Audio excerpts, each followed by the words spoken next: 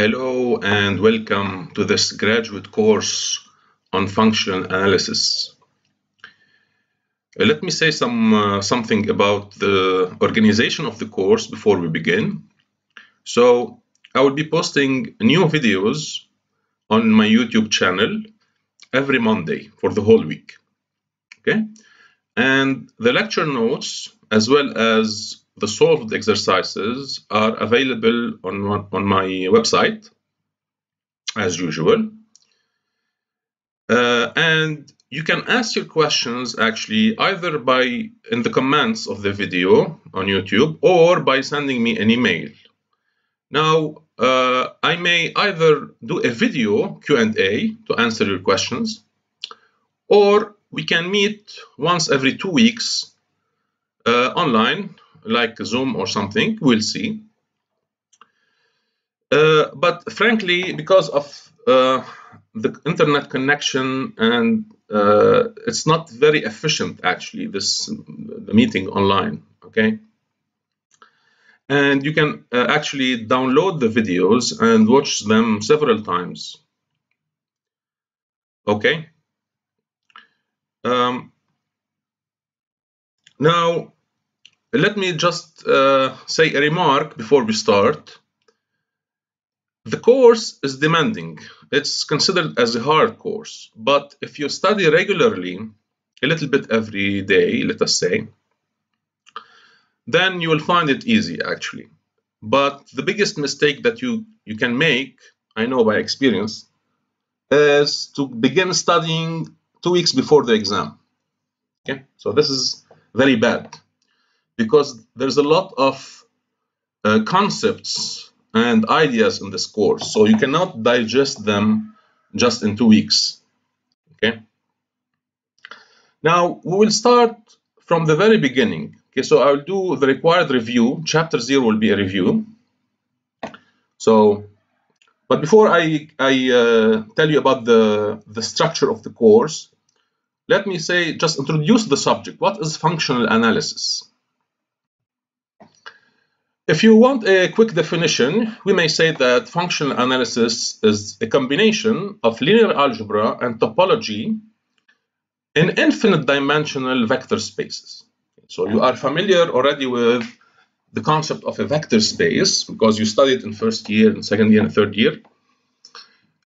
But here we are dealing with infinite dimensional vector space, unlike linear algebra, the usual linear algebra in first year, which concentrated on finite dimensional vector spaces. Now, why we are interested in infinite dimensional vector spaces?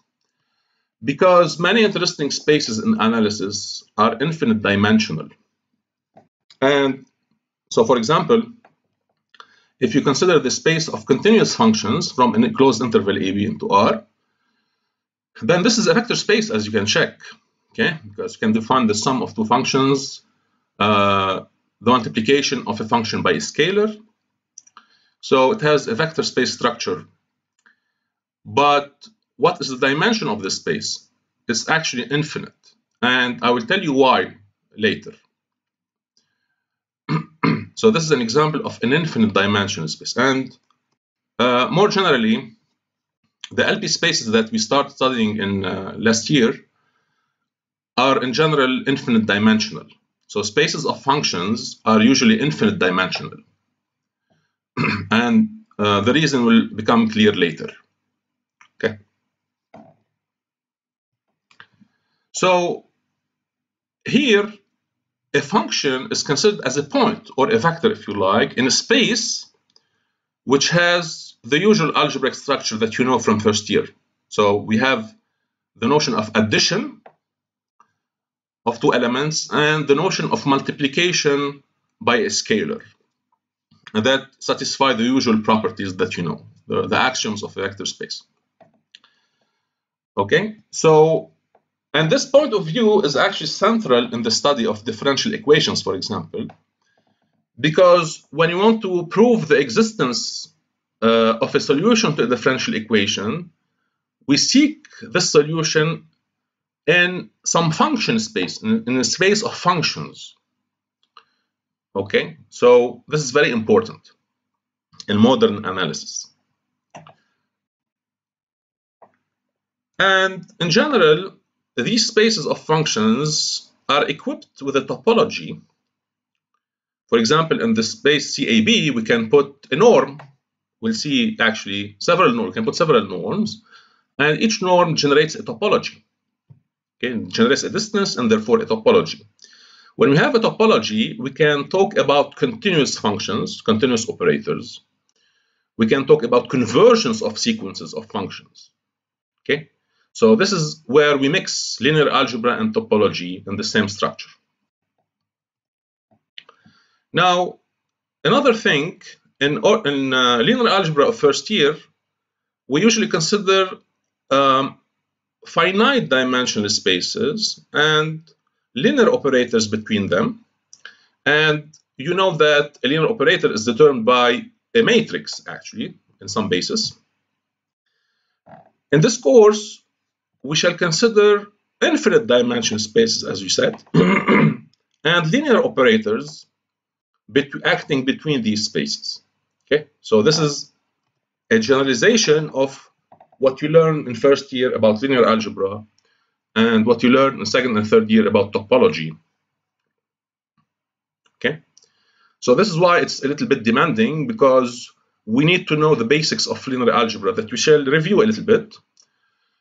There will also be a lengthy section about topology in the third video, because we need to understand general topology if we want to understand functional analysis. So this is why I made a preliminary chapter, which is basically a review. And so this is the plan. So there will be 5 chapters. Chapter 0, preliminaries. So I will review the needed results from set theory, topology, linear algebra, normal spaces that we shall use later. So the basic part of this chapter will be a review, but there are some, maybe there will be some new ideas that you didn't encounter before. So it's a foundational chapter. Okay.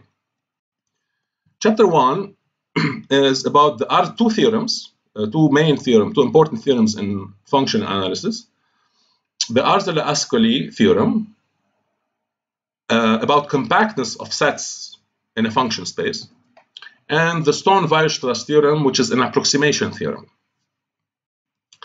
Chapter 2, this is the beginning of functional analysis, is about several forms of the Hahn-Banach theorem. There are 3 forms, an analytic form and 2 geometric forms. Okay. Chapter 3 is also essential in functional analysis.